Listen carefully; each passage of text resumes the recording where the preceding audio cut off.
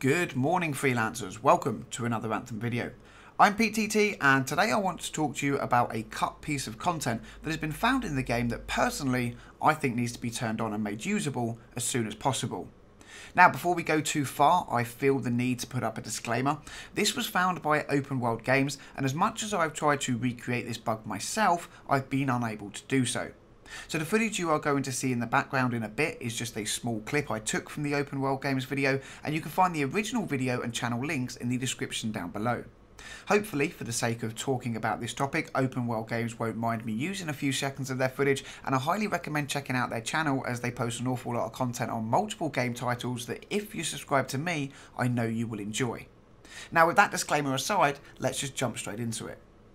So it appears that there is a feature in Anthem that for whatever reason was cut from launch. Now if I was to guess, I would say it is because of the introduction of the social hub, but to be honest I don't really think that if that is the reason, it's a good enough one. The feature I'm talking about is the use of the striders in Freeplay as a kind of mobile forward operating base. Now, as you will see from the background footage when entering the strider, it is fully flushed out, meaning I believe it was originally meant to be in the game, and even comes with a forge where you would be able to customise your weapon and gear loadouts without returning to Fort Tarsis. Now, I strongly believe that this is a feature that needs to be brought back into the game as soon as possible, and here's why I think that. Currently, if you want to test a weapon or build, you must first load into the forge and create your loadout. Then you must load out of the forge and hop into your javelin. You're then met with another load screen to get out into Freeplay, and now you can begin to test. Now if you get out into Freeplay and realise you forgot to equip a certain bit of gear, then you need to end Expedition, load back to Fort Tarsis, load back into the Forge and change the bit of gear you need to change. Then you have to go back through all of the loading again just to re-enter Freeplay. Now this applies to your weapons too, so say you're testing a weapon and don't really like it, well you have to go through all of the load screens again to simply change it and then head back out again to test a different weapon.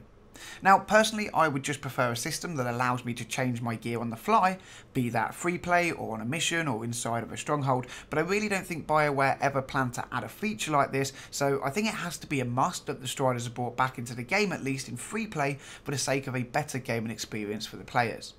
Now, I don't want to be the guy that hates on Anthem because really I am having a blast with the game. I've sunk over 60 hours into it already and I don't see that stopping anytime soon. Yes, I agree with the needing to be more content, blah blah blah, but I'm happy with what we got for now and I'm looking forward to the content that has recently been announced for the near future.